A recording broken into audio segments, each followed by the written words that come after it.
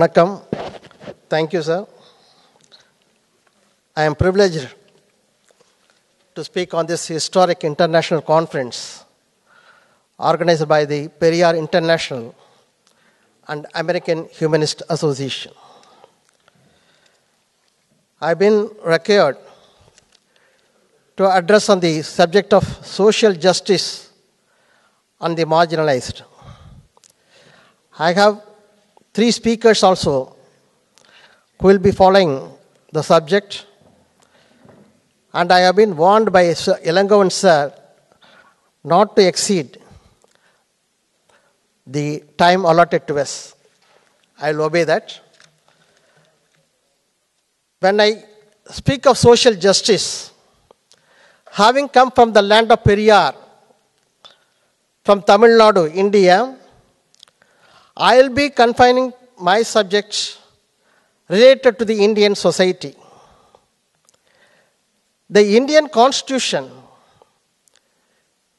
in its preamble, itself as clearly mentioned, it starts with that, I quote, "We the people of India, having solemnly resolved to constitute India into a sovereign, socialist, secular, democratic republic, and to secure to all its citizens justice, social, economic, and political, liberty of status and of opportunity, and to promote among them all fraternity, assuring the dignity of the individual and the unity and integrity of the nation."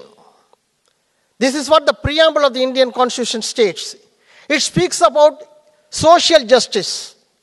The reason for mentioning social justice in the preamble has its answer in Article 46 of the Indian Constitution, drafted by Baba Sahib Ambedkar, the chairperson of the drafting committee.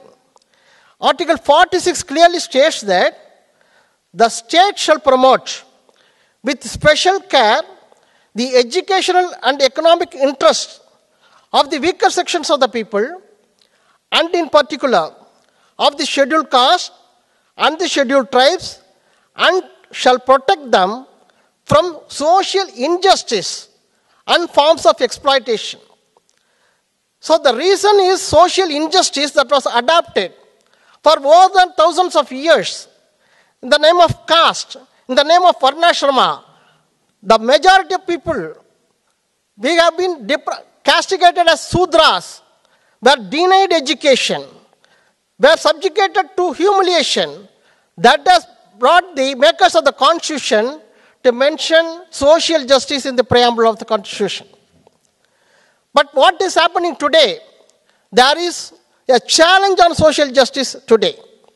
The challenge has come particularly from the state of Tamil Nadu, which is being considered as the capital of health care because of the Dravidian movement, because of the struggle and sacrifices by Periyar, and effectively continued by our beloved leader, Asiriyar K. Viramani, that Tamil Nadu today enjoys the best health care in India. But the government of India has brought an examination, all India examination, for medical admission called NEET, National Entrance Eligibility Test, that deprives the deprived sections from entering the medical education. Thereby, the healthcare system will be going to the private sector, where the poor people cannot go to the private hospital. That is what the aim of the government is there. The challenge is on the social justice in the form of NEET in medical education. The second aspect is the government is going to introduce a national education policy.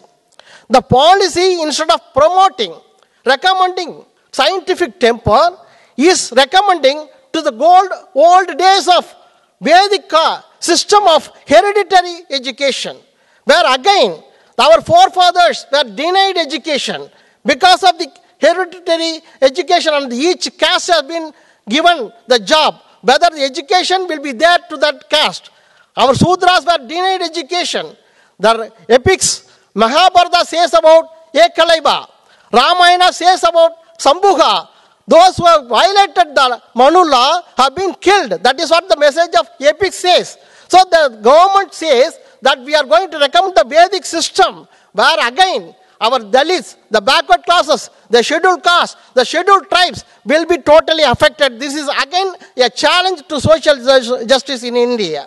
Now, whether we have got a solution to this social justice, Tamil Nadu again has come in the front, that has faced these challenges in the past under the dynamic leadership of a social revolutionary Tande Periyar.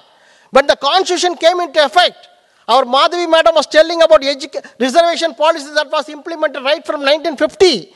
But in Tamil Nadu, which was called Madras Presidency then, right from 1928, we had education reservation policy in the name of communal reservation. That was challenged when the constitution came into effect in 1950. Periyar rose to the occasion. He fought for that. The constitution was implemented first time in India because of social justice, because of the fight given by Tande Periyar in 1951. The first amendment came for social justice. So we have won a battle in Tamil Nadu on that count. Second, in 1952, when Rajaji was the chief minister, he brought a hereditary education policy, Kulakalvi Thittam. That was again challenged by Periyar, and Rajaji has to go out of the chief ministership. We again won, the education policy was restored, and all the people were given education. In 1979, MGR brought a 9,000 GO policy, where the family having 9,000 income and above, they are not eligible for reservation policy. Again, the Dravidian movement, the Periyar movement, under the leadership of a leader, Dr. K. Veeramani, we fought in Tamil Nadu. We have won the battle, and the reservation policy was restored, and all the backward classes, scheduled castes and tribes were able to enjoy the reservation policy. Again, in 1993, the existing 69% reservation policy was under challenge because of the stay given by the Supreme Court. Again, there was a great fight in Tamil Nadu under the leadership of Dr. K. Veeramani, Periyar movement, Dravidar Kalagam. It fought. Not only it fought, it gave a draft policy to the government, which was accepted by the government. And today, the whole of India, Tamil Nadu enjoys a reservation act for the affirmative action in Tamil Nadu. That way, Tamil Nadu has given the path. Periyar has given the path. Our leader has given the path how to face these challenges to social justice. I think that is the only way our Periyar movement has to spread across Tamil Nadu, India, so that we can face these social challenges today, and we can win the social justice